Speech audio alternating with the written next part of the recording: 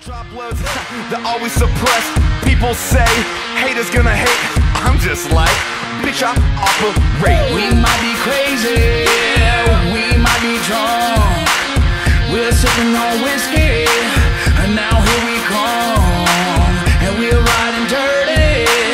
This might be fate. 3 words for your fate. Bitch, I operate. Bitch, I operate. Bitch, I operate. Hey folks, Red11 here. Back with the Biolite Camp Stove 2. Sorry if the audio is going to be junk, but it is like in the teens here. It is snowy and windy, and I wanted to finally get this video out. So I got it started. I need to bore you with starting it up. So I hooked my meter up to it, and I don't know if you can see it, so I'm going to try. Sorry if I'm jacking you guys all up here. There we go. So, just with the meter, and we're running 4.987 volts. Or, sorry, 4.98 volts. And you won't get the amperage and stuff till watts and stuff till you plug something in. So I'm going to plug my phone in, which is pretty much dead. So, to save you guys from motion sickness, I'm just going to tell you what's going on there. When I plug my phone in, I'll show you after it gets going. On the battery meter, it's got, well, it just went to 5 green lights. I've only had this thing running for less than 5 minutes here. So we're charging at 20% on the phone. So it just went up to 5. Oh, it went down when I plugged it in. It was at 5 plus 6 blinking. Now it's at 3 steady. So I'm assuming it's going to be pulling it. Pull a little bit of power, so it's probably going to take a little bit here. So let's reload the stove up here. I got some bigger stuff. This was just smaller stuff I made to get the initial start. I got some stuff I batoned up. Lovely Ohio, we've had some crazy storms, so I've got branches and stuff I've just been cutting up and batoning and everything. Okay. So we're at 1.10. Well, it keeps jumping around. She keeps jumping around there, which is going to happen with the thermoelectric generator. But 1.1 between 3 and 10 amps. We're at 4.90 volts. Watts, we've got 5.4, 5.3, 5.4, 5.3 watts. So we're already up to 21% here. So it seems to be holding pretty consistent. That green light just went down to 2. Our fire intensity is all the way up. Our fan's all the way up. So we'll just monitor it and see where she goes from there.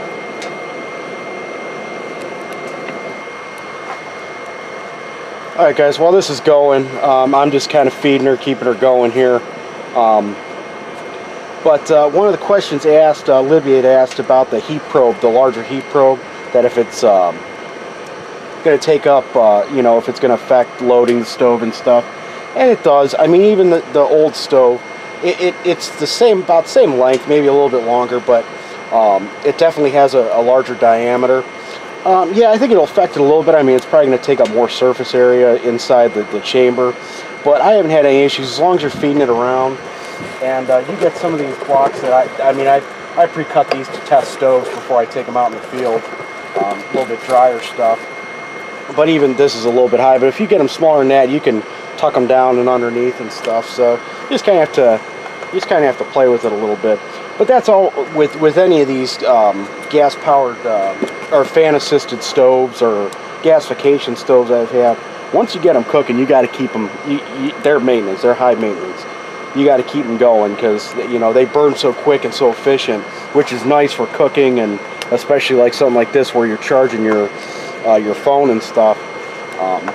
It's good, but you know you definitely got to stick on them. You can't go wander off in the woods to go find a tree to cut down and come back and expect it to be there. So.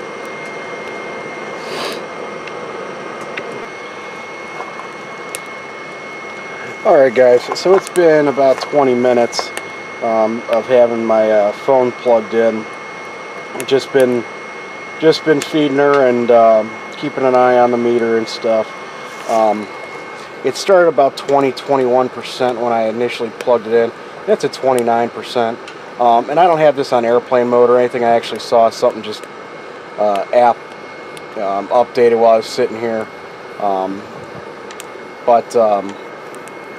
So if I had it on airplane mode or had it shut off, it would probably charge a little bit quicker. So here, let me do this here. Sorry, turbulence. Okay, so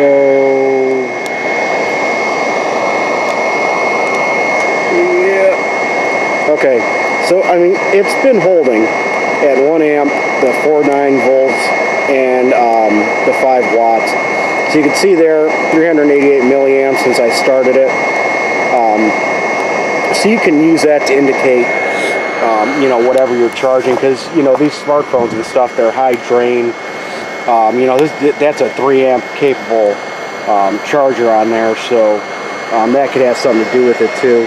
Now the only thing with this, the full strength with the flame and the fan, since I've had it plugged in, it was at 5 or 6 green lights. It went down to 2 and it has not moved. So I don't know if that is a is something that does not charge when it is when it has something plugged in, because it is probably taking a drain, especially with a, you know, fancy smartphone. But that's something you have to consider too, that if, you know, you're trying to charge this battery bank, that you got to charge whatever you got to do and unplug it. So what I'm going to do here is I'm just going to unplug this whole unit and see if this jumps up, see if that has anything to do with it.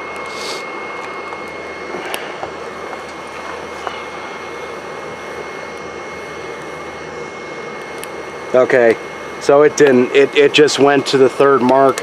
So it has the 2 still green lights, and the 3rd mark is now just blinking, which is indicating that it's charging that amount. So so it does take a drain on, so that's something you got to consider if you're out in the field and you're planning on using this as a battery bank after you go to sleep or whatever.